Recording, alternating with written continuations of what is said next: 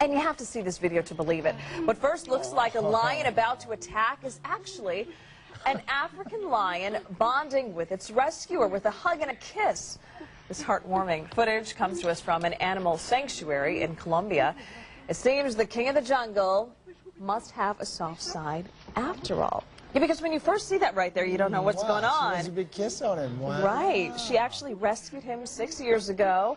He was found malnourished, so they're together every single day, and look at that. The love has formed, hasn't it? See, I can't even get my dog to sit in my lap. I'm sure you can. We'll talk.